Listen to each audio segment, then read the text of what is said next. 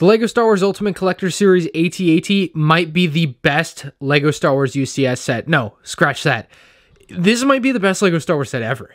While there's stiff competition for that title, this is by far the most accurate UCS set to date. And I think by the end of this review, you'll be convinced, as will I, that this is at least a top 5 LEGO Star Wars set, if not the #1 set they've ever made.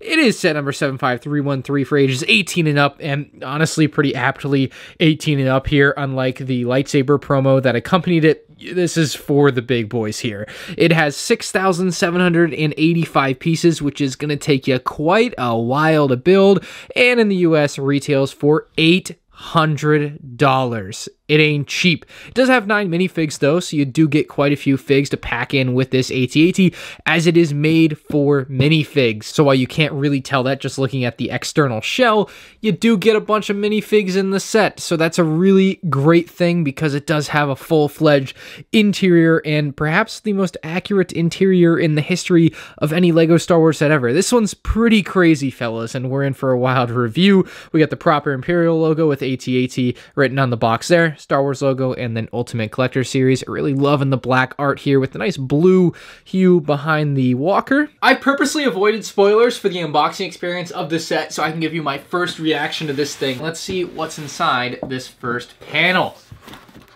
Woo! We got that logo. That's actually the same logo that's on the side of the Snowtrooper Battle Pack that's coming out January 1st, 2022. Pretty cool logo to see on the side of the box there. Also love the black greebling, just classic look for these big LEGO Star Wars sets. And then, oh boy, what's inside of here? It looks like, oh man, that is so cool. See, this is what can make LEGO Star Wars great. And then you have, I'm not even gonna talk about the bad stuff, but look, you get my point. There's the highs, and then there's the lows. Oh, this is a high. Oh boy, this is one of my favorite shots in all of Star Wars, of course. You got the AT-ATs looming in the distance. That's just gorgeous. And it's not even in like HD. It's like a blurry image because that's what the movie kind of is. So yeah, I wonder if there's any imagery on the other side of the boxes. We're gonna have to pull these all out. So on the bottom, there's kind of this snowy imagery to it, which looks nice. Same for the top. And then the other side of the box is exactly the same image, I think there. So it's not anything different. Each box individually, oh, that's cool. It's got the LEGO footprints on the bottom of the box. The other side of the box actually has something too, though. It is dependent on the part. You have a light up here that'll tell you, you know, what number you're on, and then we also have the it like highlights the section that this particular box is to be working on. So you can see that each of these boxes will be unique in that way. However, the back will continue to be the same there. And then if we look at this one, you'll see it'll highlight the midsection. It also highlights the minifigs that you're supposed to be working on in that section. And then right here we have the head and all of the paneling for that. Very cool way to set this up and organize everything. I mean, props to whoever did all this box work because this is just gorgeous stuff. I can only imagine the instructions will continue to impress. Into box 1 here, we should find our instruction manual, hopefully, because it was not in the rest of the box. Yep, there it is. Or part of it, maybe. Okay, so maybe we are working. This is good, this is good. This means you can actually split the build up, which is something that you definitely want with bigger sets like this, so you can have multiple people build it at once. Yeah. So we have the instruction manual here for the AT-AT. You can see part of the legs there, and then the back. And so you could definitely split this build up if you wanted to with different people and have them build different sections. You could really have 4 people work on this at once. And at this point, it should come as no surprise that with UCS sets on the interior, you do get the nice bit of artwork and the, you know, text blurbs about the vehicle and the scenery and stuff from the designers and whatnot. So that's pretty cool. And then you just kind of transfer into normal LEGO instructions. So let's build it. After a week of on and off building, I have finished the UCS AT-AT. It is so huge. Pictures don't do it justice. I'll bring some stuff in later in the video to compare it size-wise so you get an idea maybe of just how large this thing is. But let's talk about the building experience real quick.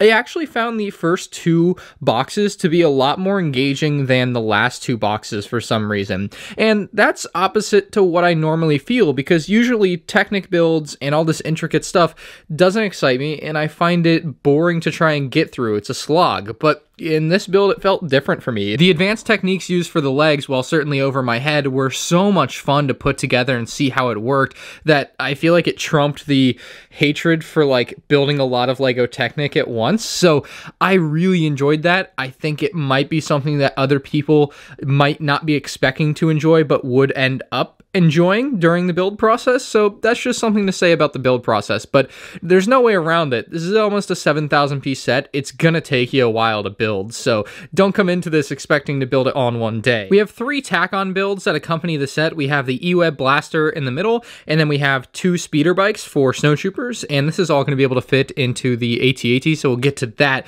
But the speeder bikes are the same that we're gonna see in the 2022 Snowtrooper Battle Pack, so you can gather more of those.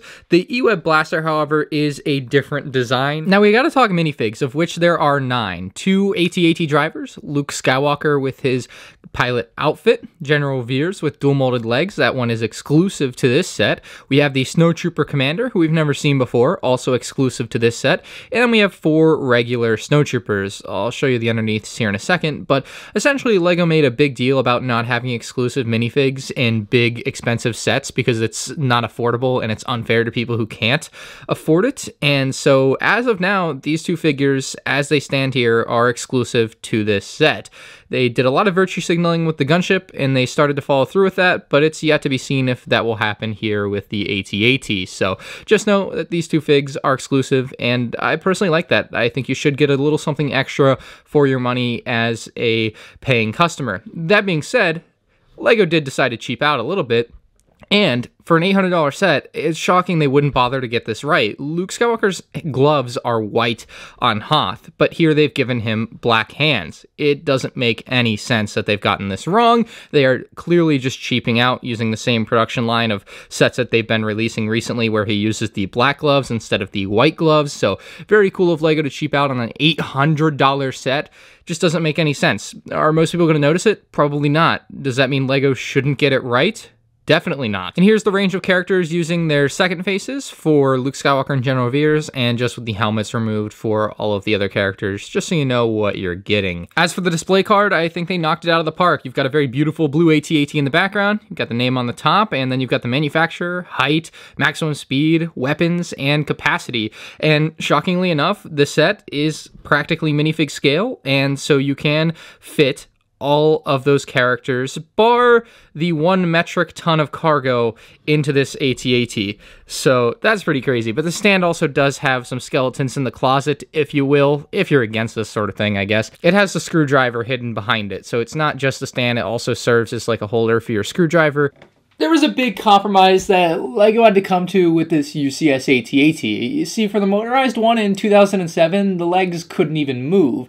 For all other playset versions, you can just move the legs on your own by hand. But for this particular set, you need the handy-dandy screwdriver, and if you don't keep it between your ear and your head, are you a real fan? There's 2 different joints that you can move on each leg for posability. So all you have to do is take your screwdriver and place it onto that Technic piece, and then just start spinning. And you'll see the legs start to rotate and move. And the LEGO instructions do come with a guideline as to how far or how you should set the legs. And I find it interesting because even on the ones that they say not to do, it looks like it's standing just fine. So shouldn't you be able to do those anyway? It also says in the instruction manual not to pick the model up by the legs, but personally I found that to be my best way to pick it up. It just feels good to me. It definitely says not to, though. What it does say is to pick it up by the underbelly, and when you pick it up like this, it's actually not half bad either. It just feels a little unbalanced to me, and I'm not a fan of it. So I personally just like grabbing opposite legs like this and lifting away. There's probably something bad for the gears in doing so, though, so I really shouldn't be. So pretty understandably, there are a lot of questions about the stability of this model. How stable is it? Well, let's just give it a little push and see. As you can see, it can take a little push. I wouldn't want to push it much harder than this myself for a risk of breaking it in the middle of the review. But as far as what you can expect for something so big and so top heavy, it's about as stable as you'd want. It's not too much of a worry that the whole thing's going to fall down. And certainly part of what they've done with the mechanism for the legs is made sure that the legs themselves aren't going to crumple on themselves over time, because that would definitely be a worry with all of this weight pushing down on it. In fact, you build the bottom section completely on its own first before you connect the top section with some Technic here, and essentially I really wanted to sit on it myself to see if it could take my weight, and for reference I weigh about 180 pounds. I really thought about it, but I also didn't want to delay my build process any longer, so maybe in the future I'll do something like that. When it comes to the detail of the armor for the AT-AT, this thing is practically spot on. We'll start all the way down at the feet, which are very large, which obviously provide a nice base for the Walker to stand on because it's so heavy. You gotta have something strong down at the bottom, but very detailed, and this is, again, part of the intricate building process that I enjoyed so much. And for those that are wondering, the bottom 4 parts of the legs, they are all exactly the same, and then on the top part of the legs, these are alternating pairs.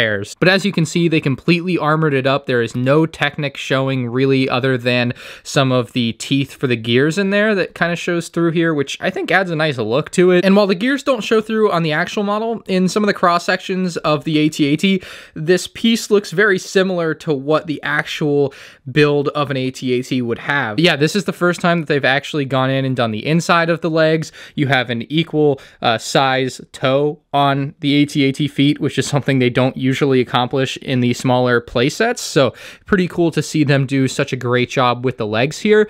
And that's going to bring us up to the most annoying part of this Walker. And there are a few things that I think could contend for this, but by far it's this piece right here. Like if you go to just turn it a little, it falls right off. It is such a weak connection.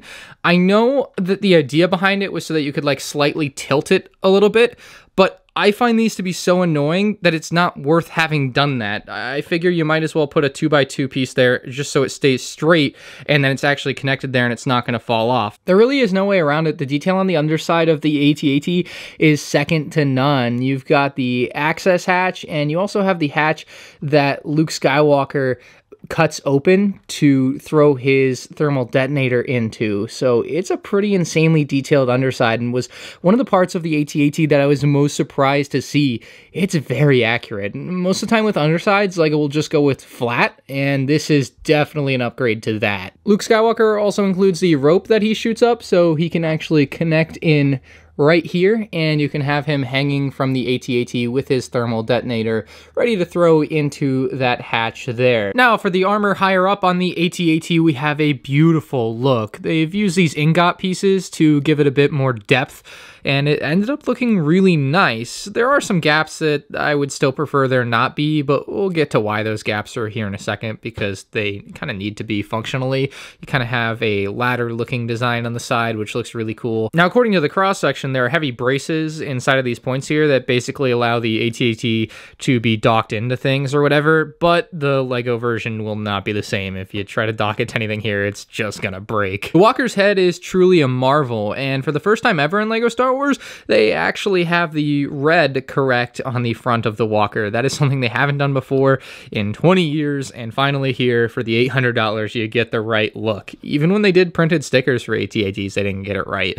The cannons underneath move opposite of each other, so pushing one back pushes the other forward because they're interconnected like that, and it looks pretty cool and movie accurate, so really like that. Also, nice use of the jet engine piece from Lego there.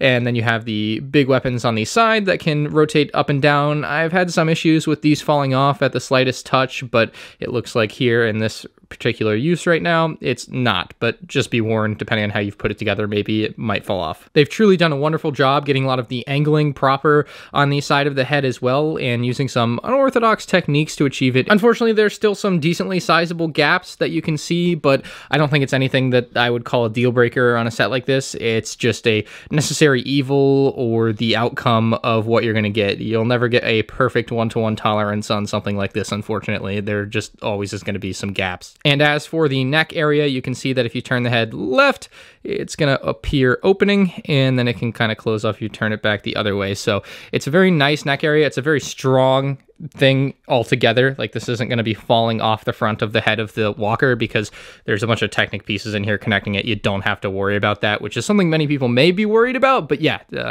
don't worry. And lastly, for the external section of this review, we have the rear of the Walker, which has quite a bit of depth to it. There are some pieces definitely popping off of this, and some people may like that look, some people may not, but obviously it's made to be accurate, and ultimately I think that's going to be the best course of action here for anything in a set like this. So it looks really great great, and I'm really happy with the external look of the AT-AT. Those gaps I mentioned earlier will come into play here. As you can see, there's a small clip here, and essentially you can pull out on this and then push this all the way up like so, and it's gonna sit like that. And with the other side open as well, you have easy access to your staging area for your Snowtroopers on this bottom level of the Walker. It's a pretty cool feature to have, to be able to pull open just a part of the side panel instead of having to pull the entire panel off the side at once, which we'll do right now. But it is pretty cool because this is a really soft moving piece. So you'll see as it falls, it moves really slowly. It's not something that's just gonna drop down really hard and break. And for whatever reason, it just has a really satisfying feel to it when you're moving it. A really soft feel, like it's got something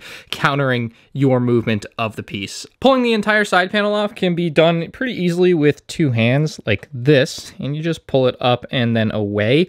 I have had some slight issues with this particular panel just deciding to break when I have it pulled away from the Walker. And like essentially, for whatever reason, the clips on the side just aren't strong enough, or this on the bottom breaks, and you can see I barely picked it up there and it's just falling apart. Maybe I should only be grabbing it by the top. I'm not really sure what's going on there, but practically every time I've touched this, it breaks. Not the greatest look, but that might be the greatest look. So looking to the interior of the AT-AT, on the top rear we have the fuel cells, and there's actually an Easter egg inside of here.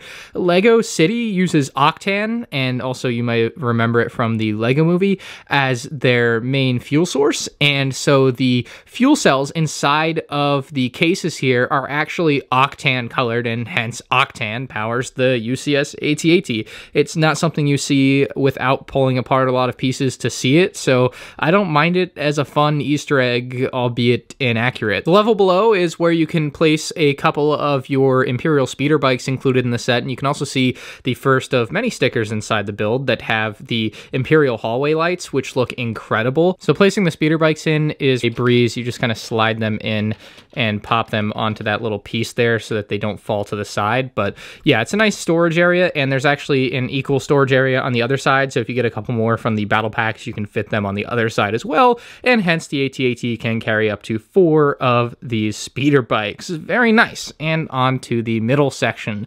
This lower section we already kind of saw. It's basically the staging area, and there's plenty of studs for you to place a character down even at an angle like that, or you can take your E-Web blaster and place it in there as well. It's a nice storage area for that. You can see some other great sticker detail inside there with more of those Imperial hallway lights and a control panel, and more of the same on the other side there. There's also a huge ladder on the other side here, which is definitely the way you go from level 1 to level 2. It's pretty cool. I think it's 18 rungs of the ladder there, so it goes from the bottom all the way to the top. In the bottom front section, we actually have the entryway here to go from the midsection of the Walker to the head of the Walker. It doesn't open, it doesn't do anything, but it is a very accurate looking door to what you would actually see in the AT-AT, which is pretty cool. Then we have 4 chairs on either side on this bottom level with some more Imperial hallway light stickers, which quite frankly look amazing. I just love the way those things look. You can see they are on both sides there. And then if we look to the top, there's a ton more chairs and just a lot of room for troops to be held. In total, there are 40 of these sand blue chairs in the set.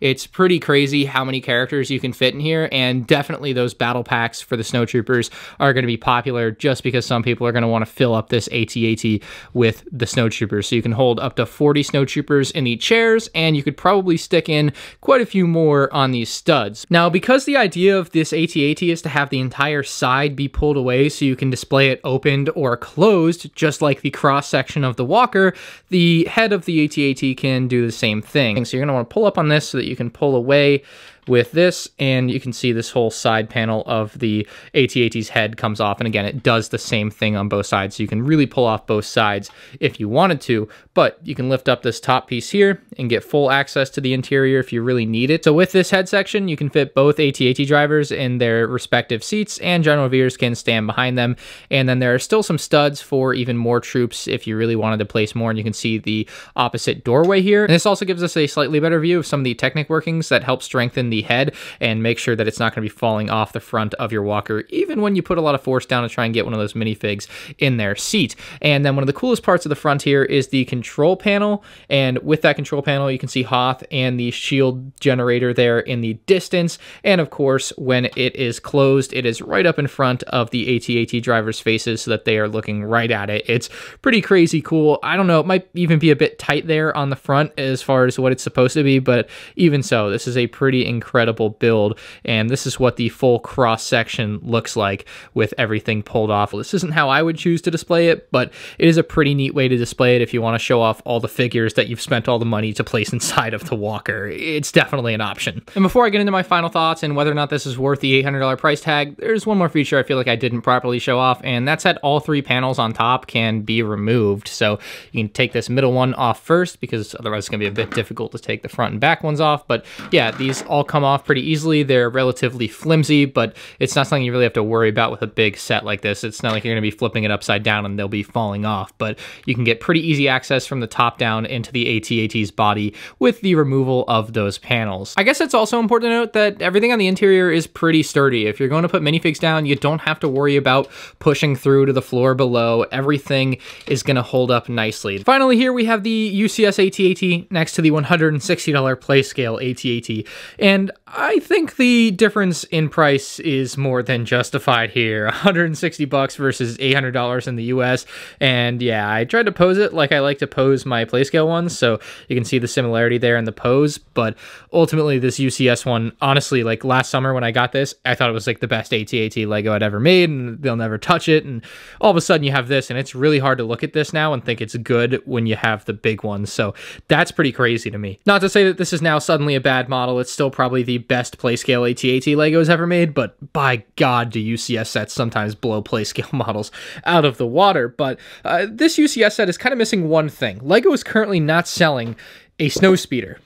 Why they didn't include a snow speeder with a little stand in this set is beyond me. It fits perfectly between the legs. You can have it flying between the legs, doing all sorts of things. You could have it running the tow cable around on its stand, and it only needs to be about this size. So it probably would have only cost Lego about $10 more to include a snow speeder from their end of production. It just doesn't make a lot of sense to me why we don't get that in the set, seeing as it's not something that's currently available separately, and it's not coming anytime soon as far as I'm aware.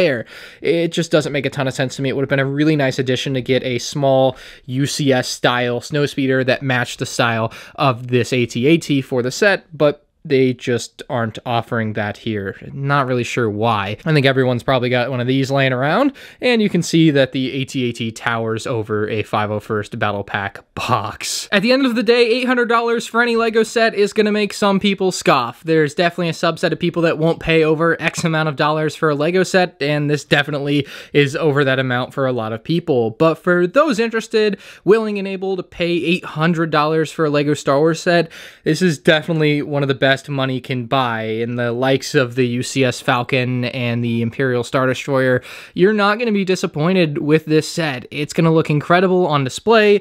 The minifigs add some value, especially getting exclusive Veers and exclusive Snowtrooper Commander that you can't get in any other set is nice, but ultimately this thing just towers above the competition for practically any other Lego Star Wars set, and if you're a real hardcore Star Wars and Lego Star Wars fan, it would definitely be a hard one to pass up, given that a UCS AT-AT has been something that many fans have desired for decades at this point. It's pretty insane it's taken this long to get it, but it makes sense. It was a set that needed some newer technology as far as the parts go for the stability of this thing, because it's so massive and heavy, and I'm so glad it's finally here after all these years though. So if you plan on picking one up, you can use my affiliate link in the description below. At the end of the day, I'm going to give this one a 9 out of 10 rating. It definitely has a few flaws that I mentioned in the review that I don't love, like the panels that break a lot.